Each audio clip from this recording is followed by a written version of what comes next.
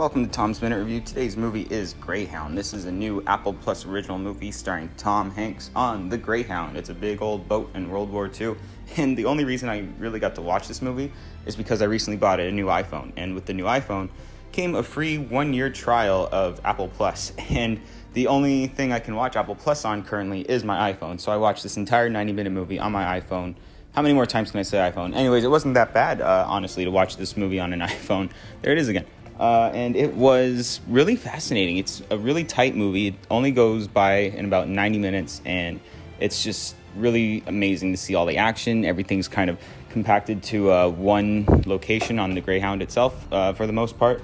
Yeah, it's kind of like a bottle episode, but a movie. And anyways, Tom Hanks, brilliant acting as always, and it's just great to see him in the modern day doing his thing still. So yeah, I give this movie, let's say, four boats out of 5.